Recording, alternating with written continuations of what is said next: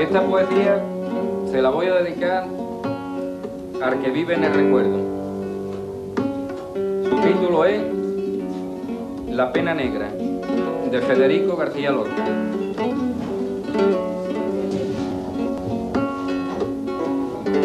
Federico Garcia Lorca, perhaps Spain's greatest poet and dramatist of this century, was executed 50 years ago in the early days of Spanish Civil War, aged 38.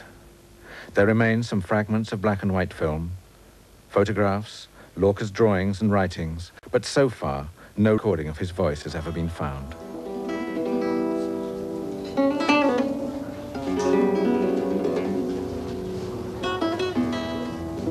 Lorca wasn't just a poet, he was an excellent pianist, for example. He sang folk songs, he drew very well.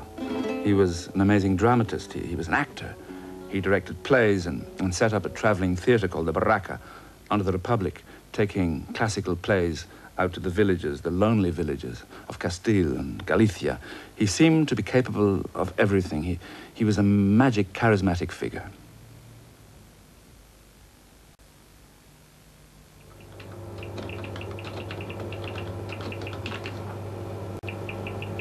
Ian, why do you think that you, an Irish writer, became so involved in the life of a Spanish poet? Well, I wasn't really an Irish writer when I began to work on Lorca. It's working on Lorca that made me an Irish writer. I went to Lorca, to Granada rather, to write a thesis on Lorca. I was already interested in his work. And I went to Granada, in Andalusia, where he was born. And I spent the first few months of my time there, going out into the Vega, now this fertile plain, talking to people in Lorca's village, talking to people down by the rivers, in the fields, looking for the sources of his work, talking about nobody had forgotten the hours of this execution place in this road. You know, I was writing those simple on the foreigners, something came from Lorca.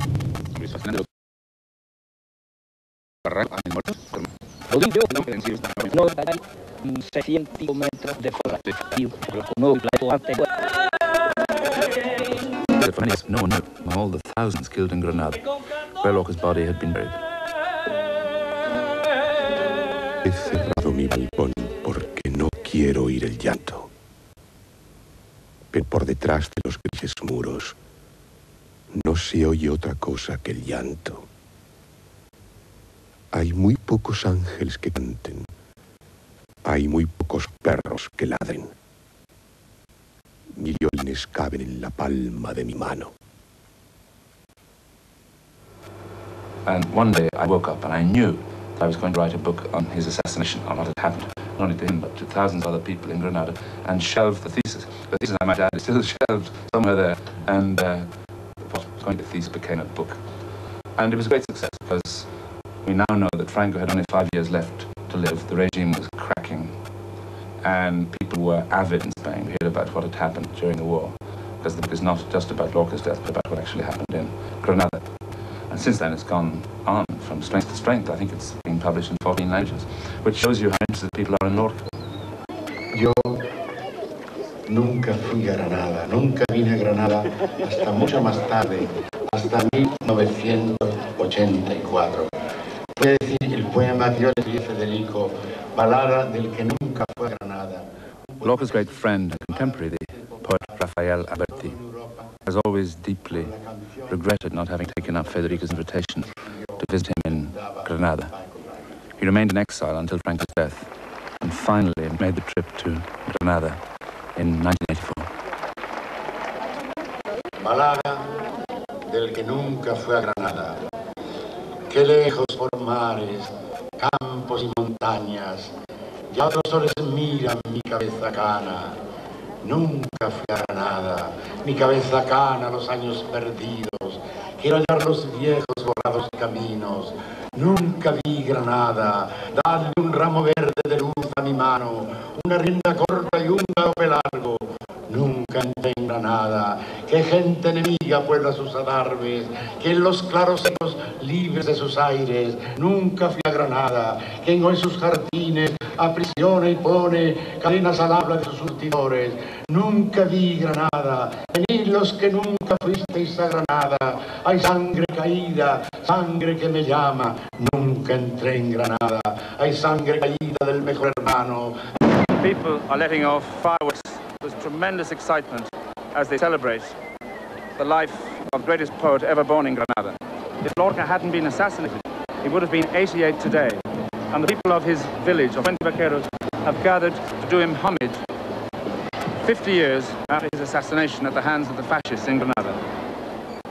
It was in Fuente Vaqueros I first saw the light of day. In all the vigor of Granada, and this is not mere exaggeration, there is no other village so attractive, so prosperous, and with such capacity for feeling as this one. And beyond the stage, there in the corner of the square, is the house where Lorca was born in Fuente Vaqueros on the 5th of June, 1898. He was born into a large and privileged family.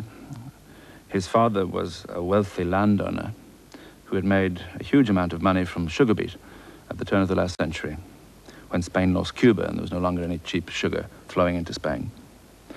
Federico spent 11 years immersed in the village life of the Vega, and this put him into contact with the ordinary people who were working on the land, the people of the fields, the farm workers, the peasants, and even with a colony of gypsies who sang deep song, Cante Hondo, the ancient music of Andalusia. Ay, si sufre, sufre callando y no publique tu pena.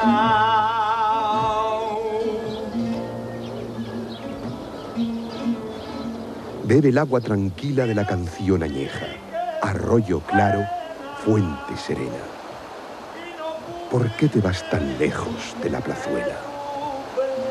Voy en busca de magos y de princesas. ¿Quién te enseñó el camino de los poetas?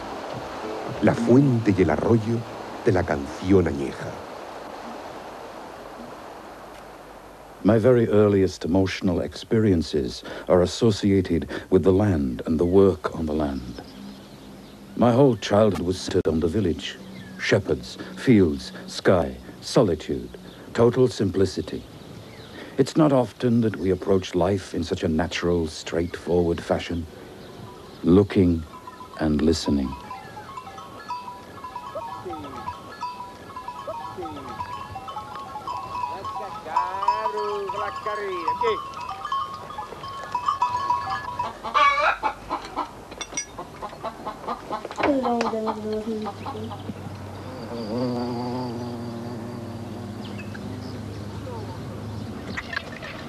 I was a curious child, and I followed our vigorous plough all over the fields. I liked seeing how the huge steel blade could open incisions in the earth and draw forth roots instead of blood. On one occasion, the plough hit something solid and stopped. The shiny steel blade was pulling up a Roman mosaic, so that the first artistic wonder I ever felt was connected with earth. The whole of Andalusia is like an archaeological site, composed of layer upon layer of different cultures and civilizations. Lorca knew this and was fascinated by it.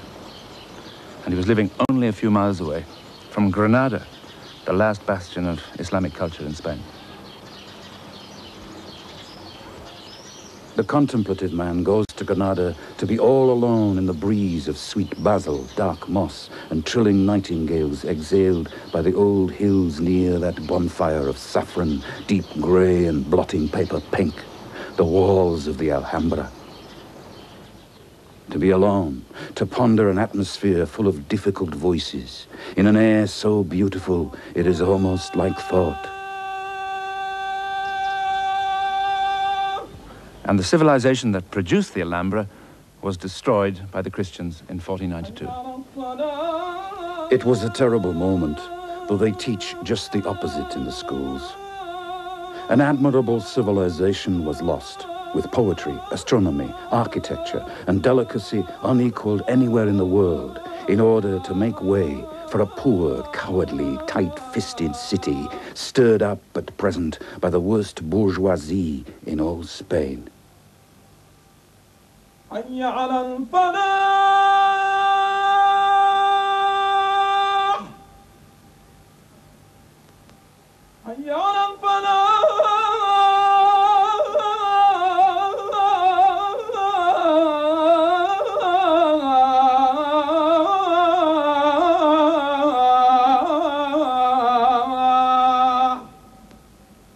The sepulchres of the Catholic kings have not kept the Islamic crescent from showing at times on the chest of Granada's finest sons.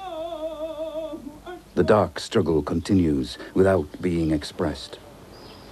On the Colina Roja are two dead palaces, the Alhambra and the Palace of Carlos V, which continue to fight the fatal duel throbbing in the heart of every Granadan. Mas la Granada es la sangre, sangre del cielo sagrado, sangre de la tierra herida por la aguja del regato, sangre del viento que viene del rudo monte arañado. La Granada es la prehistoria de la sangre que llevamos, la idea de sangre encerrada en glóbulo duro y agrio que tiene una vaga forma de corazón y de cráneo.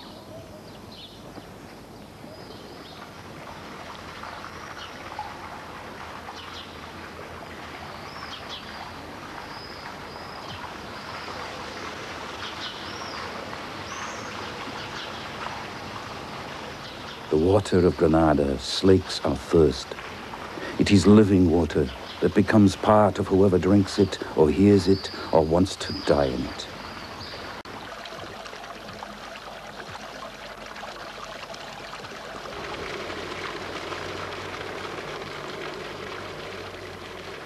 Mi corazón reposa junto a la fuente fría. Llénalo con tu giro, araña del olvido. El agua de la fuente su canción le decía. Llénala con tus hilos, araña del olvido. Mi corazón despierto sus amores decía. Araña del silencio, téjele tu misterio. El agua de la fuente lo escuchaba sombría. Araña del silencio, téjele tu misterio. Mi corazón se vuelca sobre la fuente fría. Manos blancas, lejanas, detened a las aguas. Y el agua se cantando de alegría. Manos blancas, lejanas, nada queda en la agua. Es una foto que yo creo que da admirablemente la figura de Federico.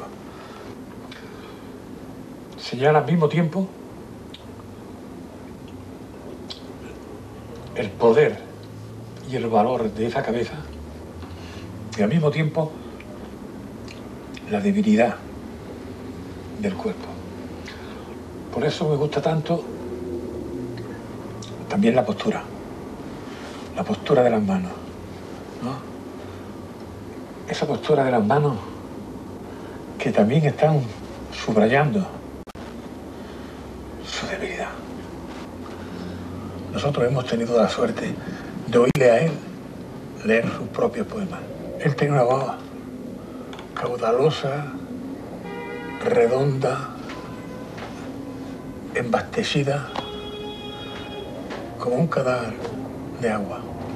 Él recitaba exactamente igual que hablaba.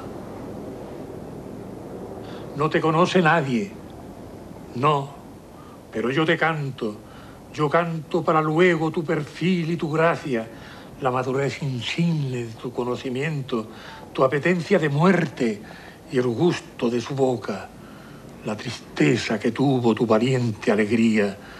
Tardará mucho tiempo en nacer, si es que nace, un andaluz tan claro, tan rico de aventura.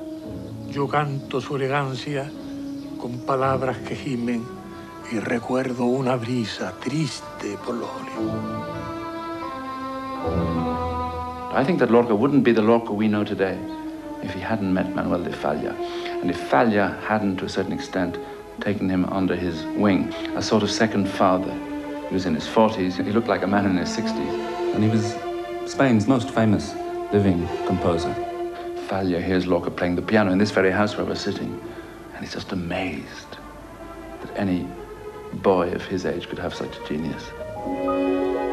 I think that Lorca was aware that Falla was a deeply frustrated man, that if he hadn't expressed this in his music, he would have died. I mean, you listen to Falla's music and you say, this is the passionate Dionysian man. But you look at the life, the external life, and Falla's trotting off to Mass every morning and seems to be incredibly Catholic and worried about sin.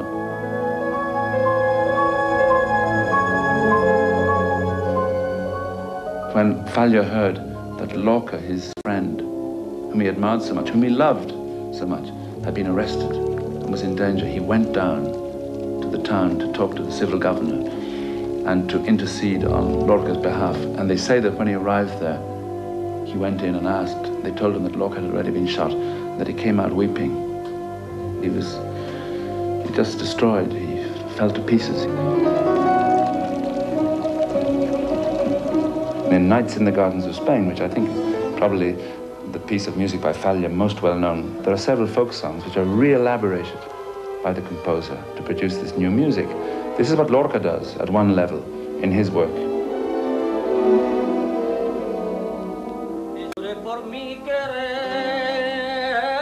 I think that what Falla taught him more than anything was to look at the Andalusian tradition, to realize that he himself had this tradition in his blood. That, for me, is the amazing consequence of their friendship.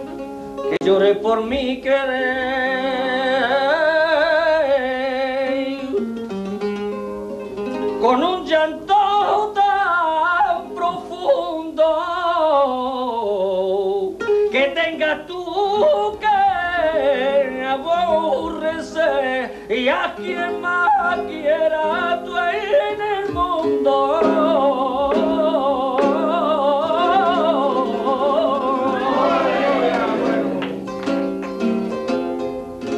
Felt that the pure essence of cantejondo, or deep song, was being lost. And together they organized in 1922 a competition for singers of flamenco. I'm going to say flamenco, although really flamenco is the modern version of what is a very ancient tradition. Bajo la sombra de un árbol, y al compás de esta guitarra, canta alegre este guapando. Porque la vida se acaba y no quiero morir soñando como mueren las cigarras. The maestro Manuel de Falla, pride of Spain and soul of this festival, declares that cantejondo is perhaps the only form of song on our continent that is preserved in all its purity, both structural and stylistic, the most important characteristics of the primitive song of Oriental peoples. We are indebted to the gypsies for building these lyrical channels through which all the pain, all the ritual gestures of the race can escape.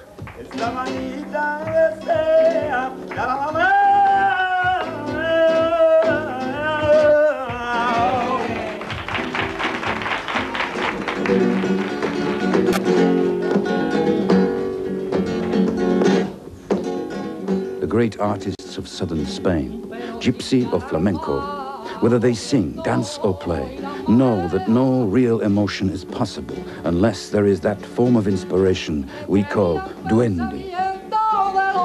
Duende is not in the throat. Duende surges up from the soles of the feet, which means that it is not a matter of ability, but of real living form. Sirve al hombre, yo sirvo a la paz, y a la primavera y a la libertad. Dijo la amapola un día al trigar, tú eres amarillo y yo colorado. Tú sirves al hombre, yo sirvo a la paz, y a la primavera y a la libertad. Dijo la amapola un día al trigar, tú eres amarillo y yo colorado. The true poems of deep song belong to no one. They float in the wind like golden thistledown, and each generation dresses them in a different color and passes them on to the next.